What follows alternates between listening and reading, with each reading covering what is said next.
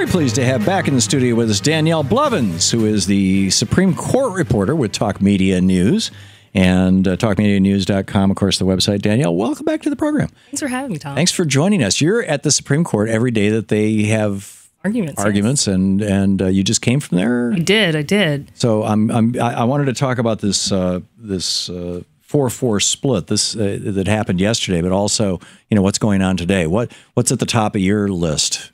Well, going with the 4-4 split from yesterday, basically the court affirmed a lower court ruling that kept in place saying that a rule saying that a woman had to co-sign for her husband's loan was not discrimination in and of itself.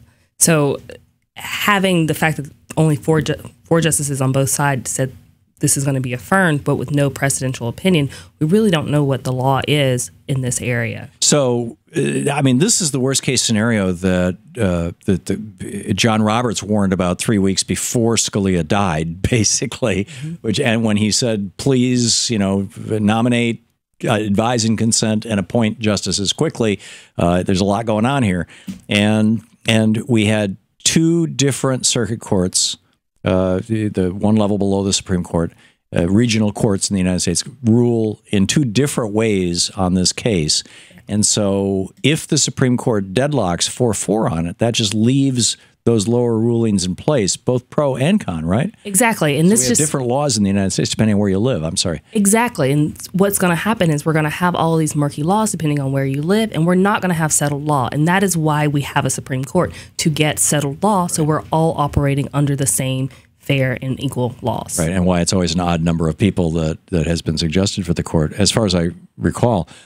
So this case, I remember, being the old fart that I am, I remember when, back in the 70s, when, in fact, the first business I was running, you open the newspaper and it would be help wanted women, help wanted men, right? And the help wanted women were teachers or secretaries or whatever, and the help wanted men were pretty much anything.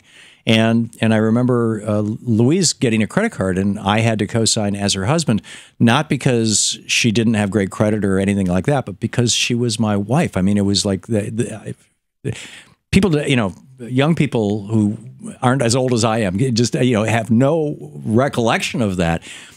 This case sounds like the opposite. A wife had to sign for her husband.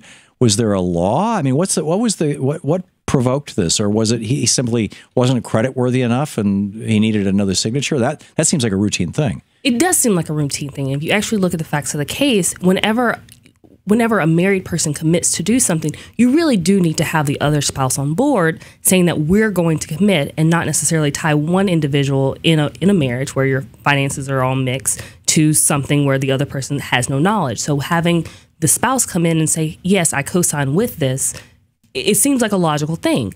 Right. But the argument was, by making me come in as his spouse, you're discriminating against me. How so? How so? In the sense that he should be able to sign on his own. So by making me the co-signer, you're making me liable for his debt and discriminating against me as his spouse. Right. Now, I could see where, not trying to take any position on this at all, but I'm thinking about Donald Trump and people like him on his third trophy wife. With no doubt, I mean, he's worth $1 billion. There's no doubt in my mind that if she leaves him, she's not going to be worth $500 million. Exactly. It's going to, that there's prenuptials, and there is actually a legal and financial firewall between the two of them, and they probably file their tax returns separately. So somebody in a situation like that might say, no, I'm not going to sign for my spouse because we're separate, separate entities, and we work separately. He's his own person. He's his own individual. He does his own business things, and I don't want to be dragged into this. Right. And so she said that because I was his wife, you discriminated against me, and forcing me to sign this. So the court, this is interesting. Was this a conservative liberal split, or was it? Well, actually, we don't know. We just know it was a 4-4 split. And that means when this vote was taken, Justice Scalia did not sit in on this, or this vote happened after he passed away. Right. So that means who knows how this shakedown is. And really, it doesn't even really matter because it doesn't set any type of precedent. Right, right.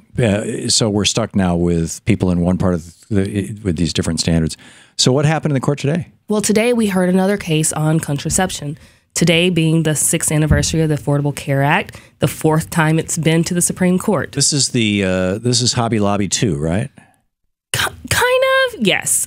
With Hobby Lobby, you had the fact that there were some exemptions given to nonprofit organizations, and this for-profit organization was not given the same accommodation. Right. With this, it's more along the lines of these religious organizations don't like the accommodation they've been given. Right. In other words, so basically, this is the Affordable Care Act, and if you want to exempt yourself from having to provide contraceptives as part of the benefits that you give your employees, because you religiously object to that. That was Hobby Lobby. They said, yes, well, you're a corporation, so we'll consider you a person under the Constitution, and you can have that religion and that exemption.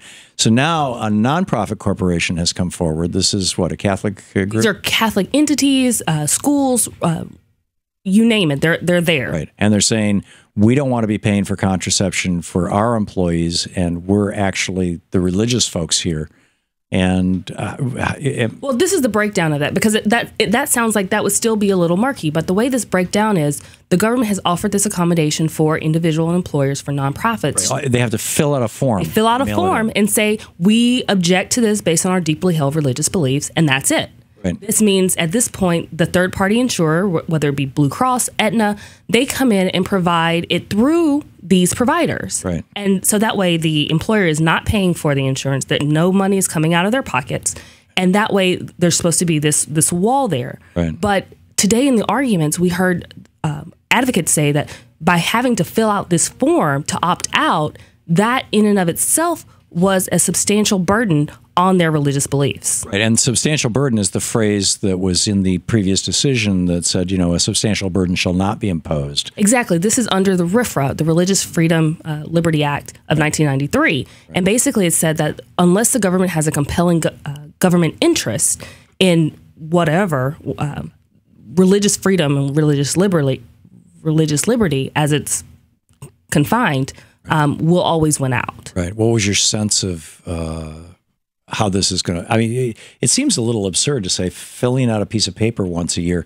In fact, the thought that came into my mind is, if I want to exempt myself from the military and I'm of draft age, I don't just automatically get an exemption by saying you've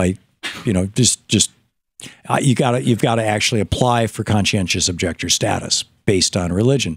That's an accommodation. And you've got to jump through some hoops in order to accomplish that accommodation. How is this different from that? Well, I'm glad you brought that up, because that is exactly the hypothetical that the justices considered right off the bat. And they're like, you have to at least tell us that you want this exemption, right, for us to know that you want the exemption. Right. And so there was a lot of back and forth about why this is different, because even if you are a conscientious objector in the draft, you might still have to, someone else might be able to take your place. And by someone taking your place and doing the work that you don't want to do, that some people argue was still a substantial burden on their religious liberty.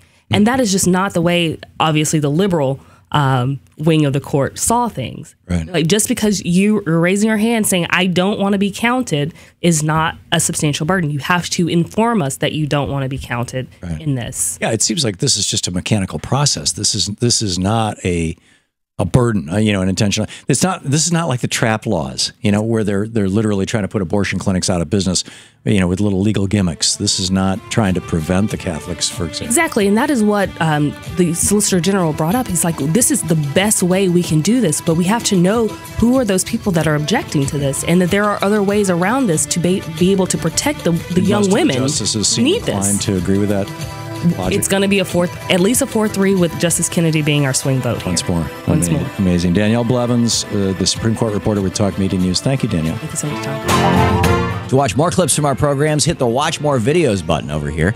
And please be sure to hit the handy-dandy subscribe button so you'll always be up to date. Tag, you're it.